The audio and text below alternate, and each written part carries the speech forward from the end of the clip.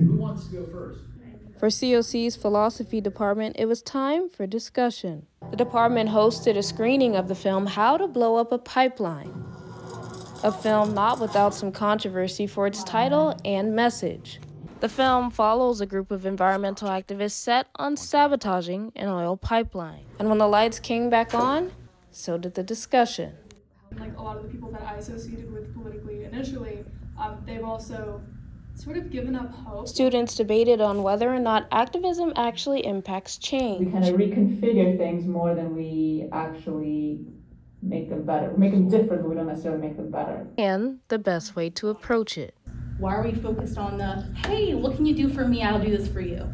Tell me what you want, get it done, and I'll see what I can do. You can't just demand something like, do it, I guess, or like, you here to serve me. The people have their own agendas all the time. Despite the controversy in showing the film, the department says they wanted to create a space for students. Not to jump to conclusions and to just push agendas and things, but rather a safe space to be able to think about what the noise that's going on around them.